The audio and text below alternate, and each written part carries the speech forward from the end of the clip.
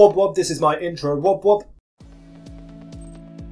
Welcome back, Guardians. In this video I wanted to talk about my favourite shaders for the Warlock. I'm going to be doing this for Titan and Hunter 2, so make sure you hit that like button if you enjoy this type of video. Let's try and get this video to 15 likes, maybe 17. And the blacksmith shader in the background is going to be a special mention on all three characters, so let's get into it.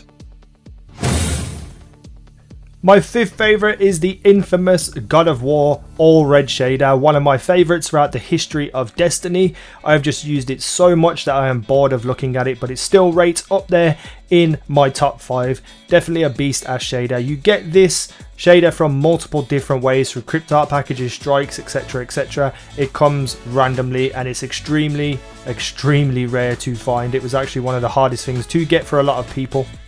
But I love this shader, it's awesome. Let me know what you think about it in the comment section below. My fourth favourite is definitely the newest shader to most people, the Prayer of Nepal. This was achieved and received by donating towards the Bungie aid for Nepal when they got hit with that terrible earthquake. And you got a t-shirt, a shader and an emblem. The shader is actually pretty cool. It's all mainly red, so it's kind of a lot like God of War, which I really love because I love the colour red. It's my favourite colour. But also you get this nice hint of blue on the underclothes, so you know it just makes it stand out and makes it pop. And then you get like the white highlights, and it just looks like an all-round B shader, and it's new to look at and it's very vibrant, so it's a very cool shader.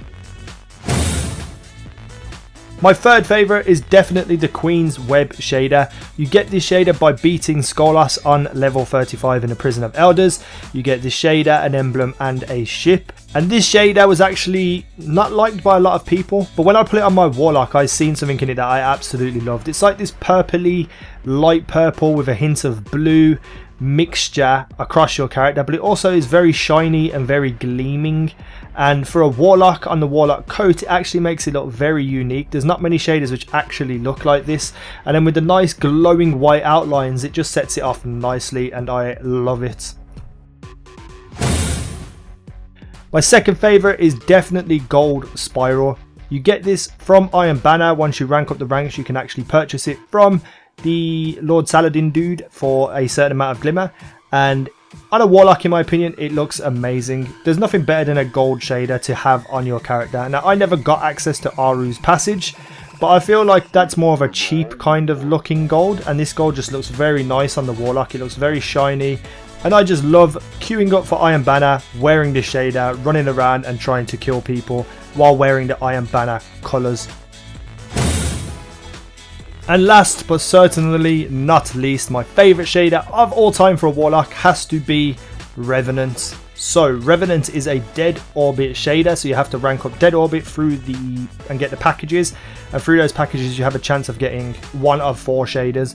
One of them is Revenant. It's hard to get, but it's definitely worth it. With the black look to the actual character all over, with the orange outlines, and then with the camouflage pattern on the black, I just love this shader through and through. It's definitely my favourite. Let me know about shaders you like on your Warlock, guys, in the comment section below. Don't worry, Titans and Hunters, both videos will be up tomorrow with the shaders that I feel are best for those characters. But everybody, if you wish to hit that like button, I would greatly appreciate it. It helps my channel immensely, and you guys are awesome. So yeah, hit that like button if you wish to. Subscribe if you haven't already, and I'll see you in the next video. And I was like